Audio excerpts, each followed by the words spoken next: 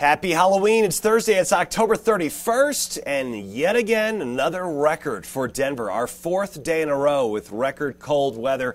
This morning, we dropped to 7 at DIA. That was shortly after 3:30 a.m. Previous record for Halloween was 10.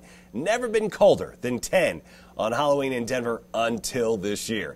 Later today, we'll finally crack freezing. We'll end up with about 110 hours, something like that, with temperatures below freezing.